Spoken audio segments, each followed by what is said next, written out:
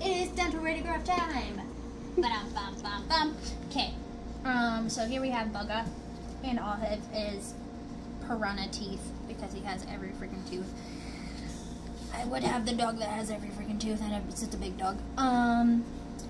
So we're going to demonstrate how we take dental radiographs. So you can do it one of two ways. Either have their head sternal, if you're taking like the upper jaw, and make sure that the tip of the teeth is on top of the plate, and you take the tip of your thumb and you're going to measure the root. So your hand will look like this, and that's where you're going to put this. So how I have that. Whee! Stop moving your head, please. So I have my thumb here. The root's going to be somewhere over here. So this is where I'm putting my gauge. What is this root? This is of his 8. Okay. Specifically his 108. So then whenever you're taking radiographs, everybody must walk away 6 feet from it. So we are going back to take the picture, and of course it does that. So in that case, turn it off and turn it back on. You got your light together now? Cool. Alright, and cool. So this is where we do some troubleshooting as far as like where the plate is. So I got too much white space, but I do have the roots, so the roots was on the plate. So this is by the book. How I do it, just to save time, is knowing that whatever this is on, this is whatever this is behind, the beam is going to catch it. So like if your tooth is here, the beam is going to catch the full tooth because you have it. So, show you my cheat sheet because I have it. So we have the plate in like that. Yep. We do our finger, it's here. Dog's head's lateral. We take our picture of bam, like that. Don't move it too much. If you move it too much, then there's a potential of you being out of frame. Once you've taken your hands off it, leave it alone. Leave it alone.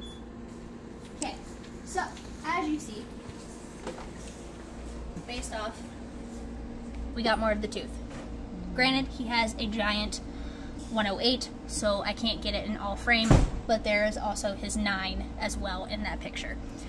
So then we're going to move on to do his front, and there's the same premise as far as smaller dogs. Cats are super easy because you can take there's multiple teeth that you can fit on that plate. So theoretically you can take 3 pictures at the top and 3 pictures at the bottom and just lay the plate across. Unfortunately with big dogs, it doesn't work that way because they have giant roots that go like all the way up here, as I will show you with his canine. So we're gonna put the tip on there, make sure it is in. So if you can't get the plate to stay, not theoretically, you shouldn't hold it. Granted, I do some weird shit. Have gauze there to hold the plate in place. So that way, and then again, we're gonna take our fingers, so go to the tip. The root's somewhere up in here. So then we're gonna take our beam and we're gonna go wha-bam, like that. And then we're gonna take our hands off of it and not touch it, because the more we move it, the more we mess it up. And then we're gonna go click.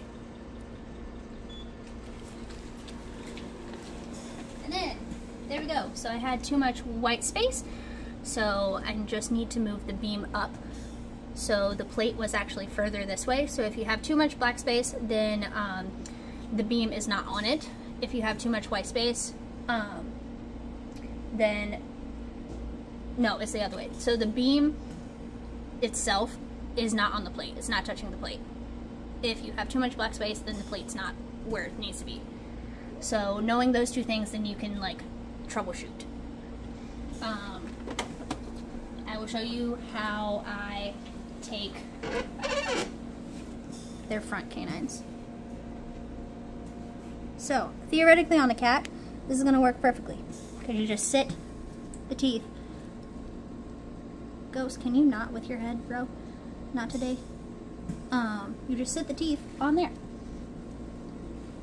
Can I have something that like, here. Sweet. You want their head sternal. And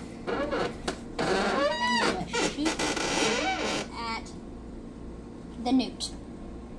At the big old newt, brother. And then I'll lift up his, so his canine is on there. It should get that root. So let's play and let's get that. Honestly, it's about playing and knowing that if you have too much white space, what do you do versus what do you do whenever you have too much black space. So see how my plate was positioned there? So I got the tips of the incisors, but I didn't actually get, or the roots of the incisors, but I didn't get the tips. That's because the plate's not on it. So whatever the plate's on, that's what it's going to take. As long as the beam is facing the plate, that's whatever it's going to take. If it's not on there, so that's part of the root of the canine, and that's part of the root of the canine. So, and like I said, like big dogs have extremely long, so to take the root tip, try to just flip it, because they are literally so far into his face. So, whenever you do this, let's take a picture and see. Do-do-do.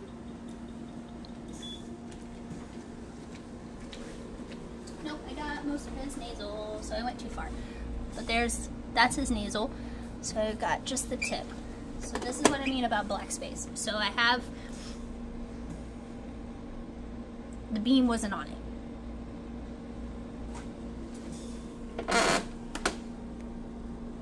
Need to do more like that. His roots aren't so long. But whenever we do this, I will defrost a cat and then we can practice. Which cats are easier. Builds up your confidence. There we go. Again, the nasal structure, but there's the tip. And that's his nose.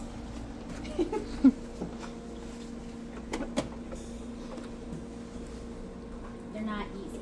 Not easy by any means. And then we'll get incisors, so that'll move to the front, make sure the tips are on there. Just like that. Get it? B. And then we'll shoot at a nose.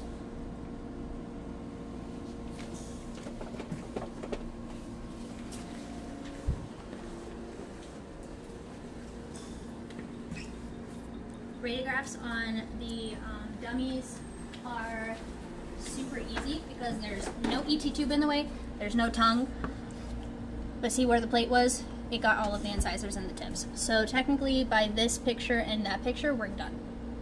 And then you click here to label where they are.